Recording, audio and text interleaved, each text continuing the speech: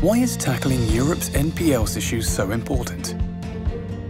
Europe has had a comparatively high level of non-performing loans for a number of years, and although levels have started to fall, they continue to present a significant issue for affected banks, as well as the wider European economy.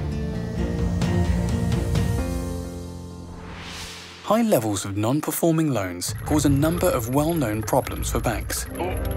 They act as a drag on earnings and dividends, as they generate no income. Banks are forced to divert resources away from profitable services to managing loans which provide no return, and banks are required to set aside capital to cover potential losses on their non-performing loans. Which means there is less capital available to support lending to individuals and businesses. Could you please? These issues can lead to broader negative economic consequences. Please! And in countries with higher levels of NPLs, this is likely to mean fewer new jobs are created and economic growth is weaker. Banks with high levels of NPLs are also more susceptible to financial shocks, which may make them, as well as the entire European financial sector and the economies in which they operate, more vulnerable. In spite of these challenges, we've been pleased to see many European banks implement strategies to manage NPLs within their own institutions. Some of these strategies are already having positive results, with the level of NPLs falling steadily.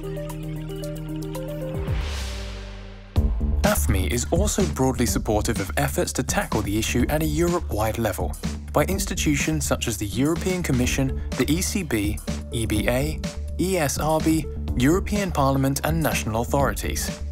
In particular, we believe there are two main areas that should be prioritised in order to effectively tackle NPLs. Firstly, the development of a deeper European secondary market for NPLs, where banks can be matched with investors who want to purchase such loans. Second, insolvency laws should be better harmonised, with minimum standards established. More efficient and effective insolvency frameworks could make it easier for banks and firms to prevent a loan from becoming non-performing in the first place. In addition, we believe that rules for the amount of capital that banks must hold in relation to non-performing loans should also be proportionate and appropriate for the characteristics of individual banks, rather than a one-size-fits-all approach. AFME will continue to work with industry, supervisors and policymakers on this vital issue.